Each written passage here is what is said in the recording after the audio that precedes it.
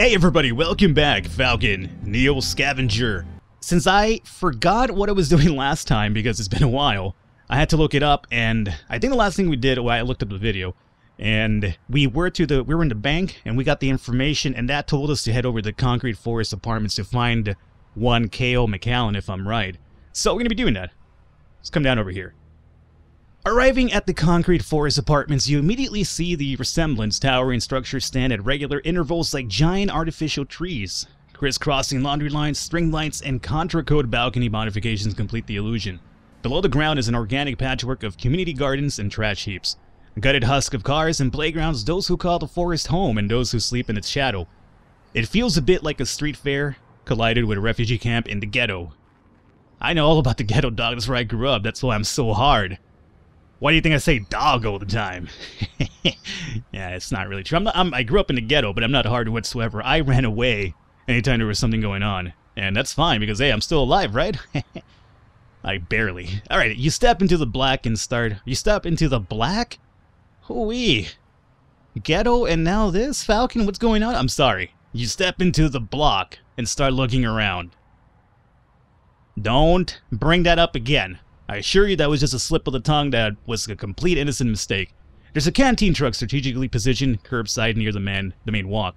People are lined up at the illuminated side window, and a mixture of steam and smoke stream from its openings. Nearby, music booms from where a crowd has gathered. It's all bobbing shoulders and legs from here, but you do see a car's hatchback sticking up from the near of the center. One of the towers has a C-store at ground level. A lonely few are inside, but it doesn't seem very popular. And there's the ubiquitous knockoff vendor barking at passerby. So, we have a few options here. We could check out the canteen truck. $48 is what it's going to cost us, but we're already, pretty much sated, so I don't think we even need that. We could check out the C-store, and then we could check out the crowd. I want to check out the crowd. Oh, yeah. Oh, I had to Tower 48. Well, remember, we're looking for K.O. McAllen. So, let's first and foremost check out the C-store, see what they have for sale, and then we'll continue going further into our quest here. In major towers like this, you'll often find a convenience store on ground level. Like one would find at a gas station. It's filled with things that work in an emergency, but nothing for which you'd dedicate a visit.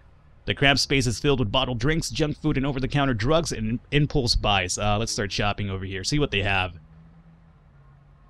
Alrighty, see here. So, we have, what is that, 826 bucks? Or is that 600? It looks like 800 to me. I always have a hard time telling that apart. There's some alcohol here, 241, but it's not really useful unless we're trying to take care of our cuts, so I'm going to bypass that. There are a few lighters, but we have lighters of our own, so we don't really need that. Is there anything I really want to sell right now? I don't think there is. I think I might have sold everything that I wanted to back at the black market. So at this point, it's just a matter of buying things for ourselves. Let's see. What is in our vehicle here? Yeah, so I have some cooked meat over here. I have a pistol. Am I holding on to that, or do I want to sell that? That's not even loaded, is it? I guess I'm holding on to it, right? Yeah, I guess I am. Alright, we'll hold on to that pistol just in case, even though I'm not really a ranged class, but whatever. Let's see. We could buy some food, have some emergency backup food over here. Like some soup in a can. $5 each isn't really too bad, and the upside is that the leftover can can be used as a trap for us, even though we do have a few traps right now. Let's see here. Don't want to buy anything? $5 for some soup? I don't think that's a bad investment, to be honest with you, so sure. Let me get this, and let me get this. Just in case I'm hungry on the fly and I can't find an animal to kill, we just have some soup, and hopefully that'll be alright. I'm not too crazy about how much space it takes up, but, we'll get around that at some point. And then we have some gummy bears. They really don't do much for us. That's about it, I'm going to say, right? I don't need to buy pure water. I can purify water easily. And these are just painkillers. We don't have any painkillers. Now, that's something that could be beneficial for us because I don't see any sort... I mean, we have the bear root, but we don't have any sort of medication in case we get injured out there. I mean, I would like to buy some. It's just, I don't want to fucking buy 20 of them. That seems like you're a little bit fucking excessive now, doesn't it? Like, do you have the small, like, traveler's variety? 3 in a packet? I'd buy 3, but, 20, it's $101, man. Should I do this? No, I'm going to have to hold off. I can't do that. I mean, of course, I'm going to injure myself later. I'm going to hope I had them, but, so be it. Alrighty, so I think we're done over here. Just bought some soup.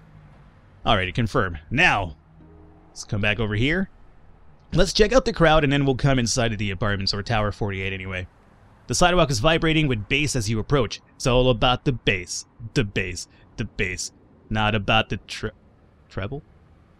No? Alrighty, whatever. And the scene begins to make a bit more sense. A wide-body metallic red hatchback is parked near the center. Its doors and hatch wide open to expose an array of lights, speakers, and subs. You can almost feel the air move in time with the beat. Meanwhile, b-boys are taking turns. By the way, if you guys don't know what b-boys are, they're break boys. They kind of do breakdancing moves and things of that nature. How do I know that? You know, maybe back in my old heyday, I was kind of a b-boy myself. Yeah, I really wasn't. Mixing moves and styles both familiar and strange. It astounds you how the human body can do these things, how humans still push the boundaries of art from older than you can imagine. The high, positive energy feels so foreign after days in the wild. Everything out there seems to be forgotten in its hot bath of sound and energy. You stick around a few more moments and soaking up the raw culture, then turn back at the matters at hand. Alright, so nothing was right there. Let's go into Tower 48 then. Judging by the signature, Tower 48 is a few rows south of here. You strive off in that direction, weaving your way through the complex network of buildings, people, and detritus. Deep in the center of the block, you find number 48. The thing is easily 40 stories high, and like all the towers here, has an X-shaped cross-section. Also, like all the other towers, there is a secure entryway. Some sort of card lock, likely to keep troublemakers like you out. And judging by the dents and marks all over the frame and glass, it's done its job handily over the years. So, here we are in Tower 48. We could use the intercom. We could wait for somebody to use the door.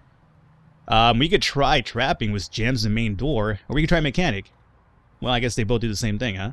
And look for another way in. Now, this is interesting, because I've never done this before, so I'm not entirely sure what the protocol here is going to be. So, I guess I'm going to use mechanic. It sounds a little bit more reasonable for the situation. I'm not sure how trapping is going to really work out, so I will try mechanic and see what happens over here. Looks like you could probably jam the main motorized door in order to force folks to prop open the overflow door. Even if they call maintenance, they'll likely keep the doors open while working on them. Alrighty, sounds good. Finding a suitably small, hard piece of junk, you cram it into the main door jam on! You jam at the door! Either way, out of sight. Then you take up the position nearby so as to avoid suspicion. A few minutes later, the first victim arrives from outside and you hear the bzzz, followed by a straining hum. He flicks his card again, emitting another bzzz, but no luck. There are a few acrobatic attempts to activate the card lock while yanking on the door, but he only succeeds in tiring himself out. From inside, another tenant appears. She too is failed by the door, and no combo of pushing and shoulder checking seems to help. Both tenants share silent, sympathetic exasperation through the glass as you think to yourself, come on already. There are a few more half-hearted attempts, and then she starts looking around the second door. That's it, you mutter to yourself. She reaches down to where the door meets the ground and works to stubborn latch loose. Then she pushes the second door open, dropping its foot to keep it open.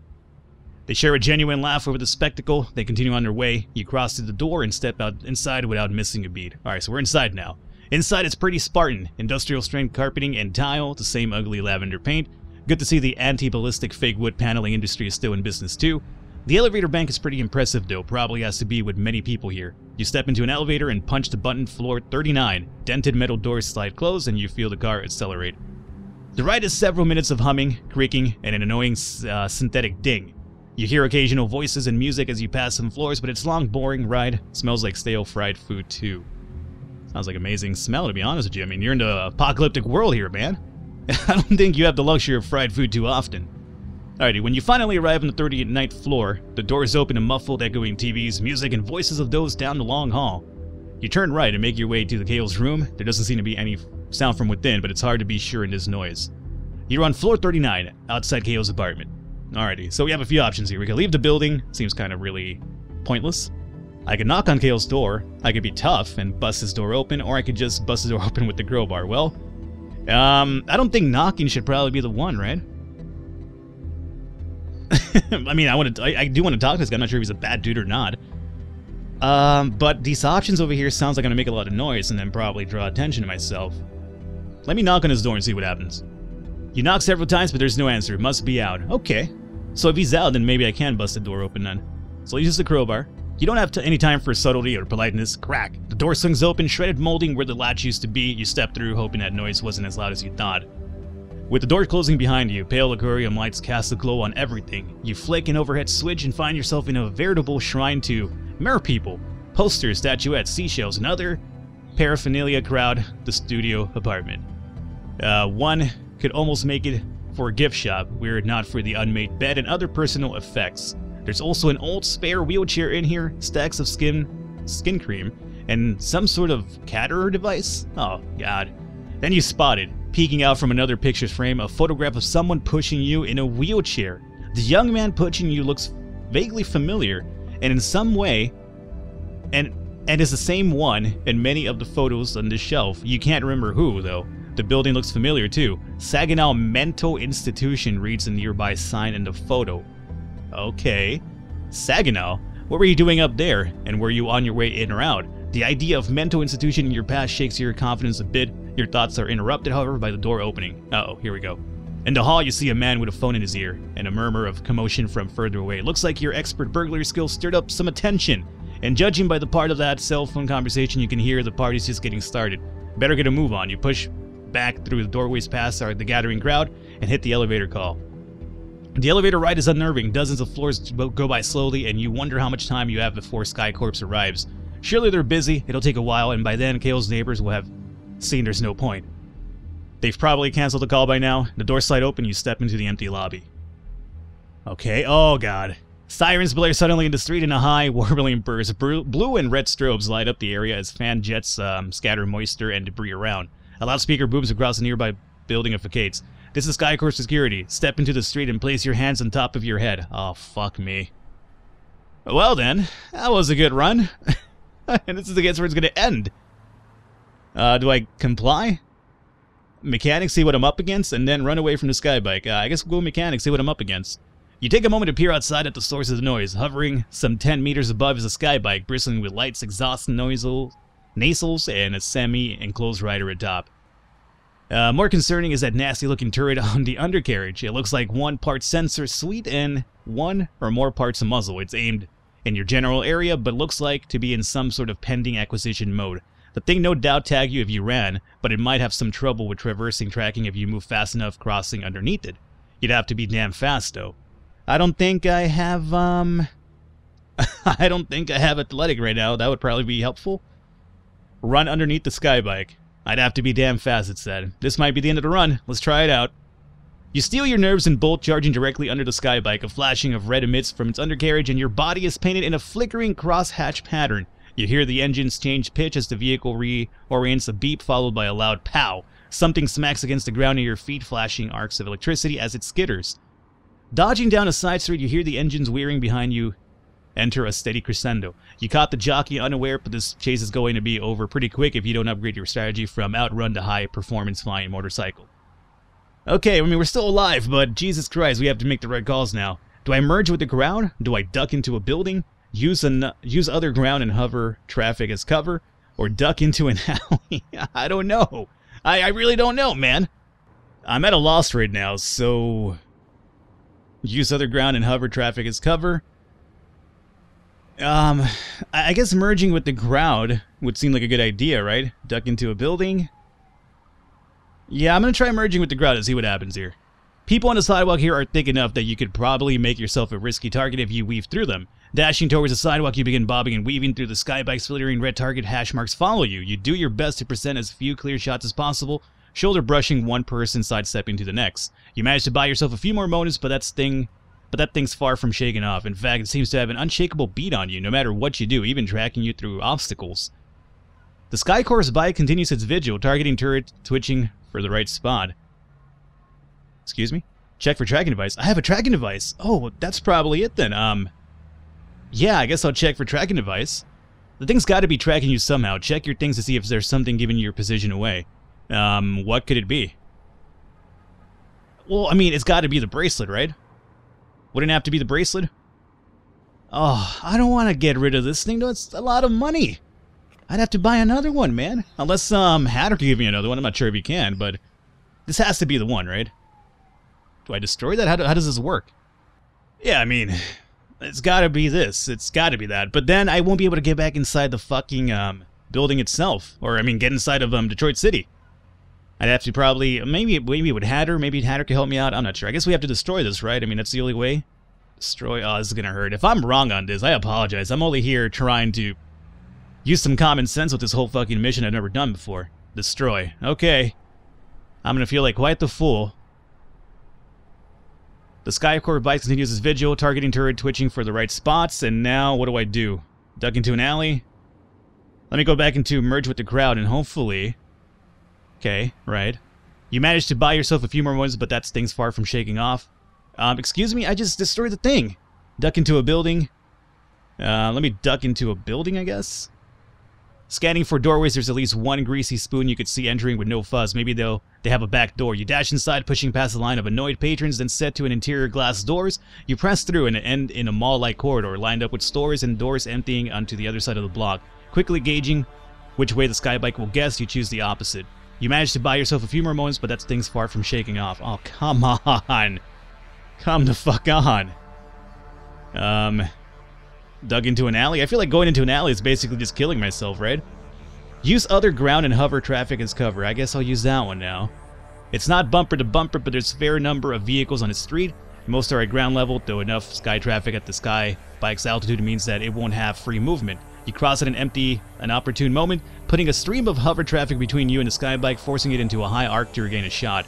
You risk a brief glance to see what the bike's doing now. Its targeting system has switched back to acquisition mode, and it's clear the jockey's lost eyes on. It continues to hover in a futile vigil, awaiting backup to flood the streets, but you've gone before they arrive. Oh god, we did it! Oh my fucking god, we got out of there! Oh my fucking lord. Alrighty, well, that was annoying as all fuck. But here's the thing now, we have no way to get back in DMC, so the moment we leave, it's it, it's over. What do I do now? Do I go back? We never even met Gail McAllen. How do I meet this motherfucker then? Oh, come on, game. Let's see, what other options do we have here? I mean, we have the Concrete Forest, we have Haggerty Clinic, the Red Gnome, and Gate 11. Oh, boy. Do we go back and, like, maybe Kale's there now after this whole long chase? I don't know, man. I mean, how am I going to see this guy? Where do I run into him? Yeah, I mean, we got to go back, right? If there's danger, it'll probably tell me, too, right? Let's see. So we've already read this before. Read this. Oh shit. Uh-oh. Oh no, not this again. Not this shit again. Okay, wait a minute. Okay. Merge with the crowd. I don't even have the tracking thing anymore. I'm sorry. I just wanted to make sure that I can... Okay, come on. Maybe if I use the same things, I'll get out of here? Duck into a building. I did that last time as well. Okay, we're free. Okay, so, yeah, we can't go back. Don't ever go back, Falcon.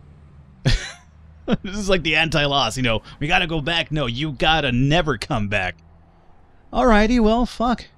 That's it. The dream is over. Gotta get out of here. Gate 11. Gotta get out of here. Alrighty, so we have to go talk to Hatter, right? Maybe Hatter could give me another thing over here. I'm not sure. I'm a wanted man, apparently. Oh, God. Okay, well. We tried our best there, I mean. Did I do the right option? I don't know. I don't know. Let's see about Hatter, though. Consume to re-enter Hatter's office. I need to talk to this man. See what he has to say to me here. You cross the muddy streets towards the old flop house and see if Hatter is available. Hatter's guard informs you that Hatter's on an important business right now and won't be back until tomorrow. Okay, well, he's not here today. Last Chance Canteen? Let's go check this out over here. What's in Last Chance Canteen? Consumed his bag to enter the last... Oh, this is just for food, right? Yeah, I don't really need food right now. I mean, you'd imagine I would after all that running, but I don't. Alrighty, well, I guess we gotta give Hatter a day. And if we have to rebuy that bracelet, it's gonna take us a little bit of money. So we're gonna have to start doing some fancy maneuvering and some questing, and that's fine. I like that. Might die from it, but I like it. So we're going to call it an episode here. Hopefully you guys enjoyed it. That was a hectic one for sure. Leave a thumbs up, leave a like. The support does mean a lot. Keep leaving me your tips, keep leaving me your advice. Let me know if you want to see more. And again, your support is always a continuation of the series, so be sure to let that be known. Other than that, I will catch you next time.